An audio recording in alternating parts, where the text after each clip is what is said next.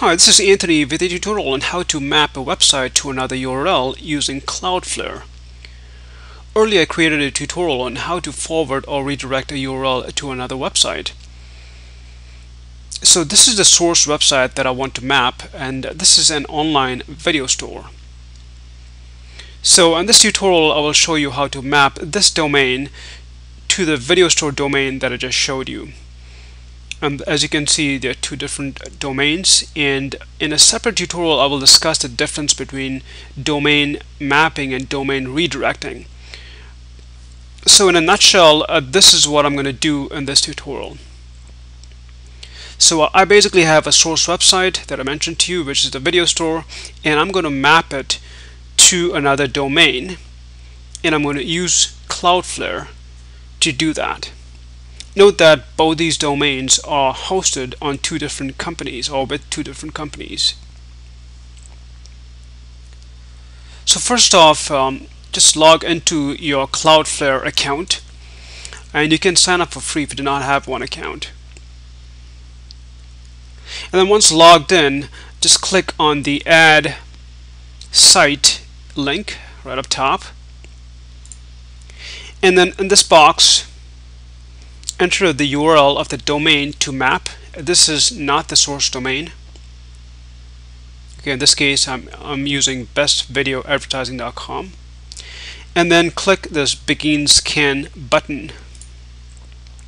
And once you do that, just allow it to do the DNS scanning, and once it's complete, it will basically get you this point, and you basically just click Continue.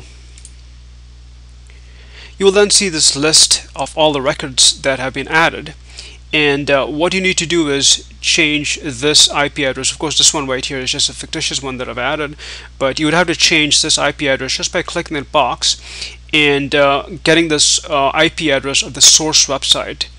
So in my case, the video store. You'd have to basically just log in, or if you do not know the IP address, just contact your host company.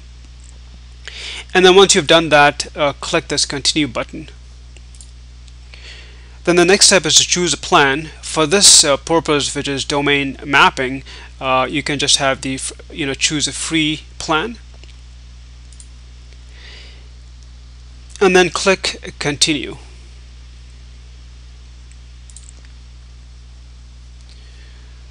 And then once you've done that, it could take up to 24 hours. In my case, it just took a few minutes, but you will see these two name servers that have been assigned. As you can see, these were the current name servers here, and these are the two new name servers that have been assigned by CloudFlare. And then next, you just click this Continue button. Just make sure to note down these two name servers, because you will have to assign them to the domain that you want to map it to. So now we are basically moving from CloudFlare to the website hosting company, in my case GoDaddy. So currently I'm logged into my GoDaddy account, and I'm in the domains section. So essentially what you want to do is just click on the URL or the website to map, and then go to the Settings tab, and under Name Servers we basically want to change these two name servers to the ones that have been assigned by CloudFlare. So you want to click this Manage button, and then here you want to choose Custom, and then down below here you just want to click this Add Name Server, and then in these two boxes you basically need to enter those two name servers that were assigned by CloudFlare. You can just copy and paste them there, and then click OK. Once you've done that, you will see that they've been added, and you want to click Save.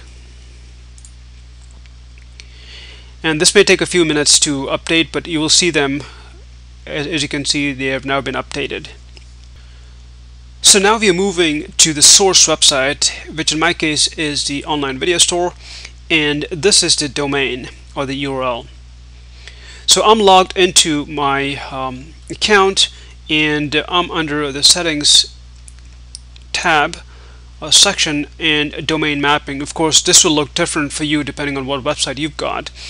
So in this section right here is where I would have to enter the domain or the URL, in my case bestvideoadvertising.com, and then click this button that says map domain. And once it's successfully mapped, it will show a valid health status.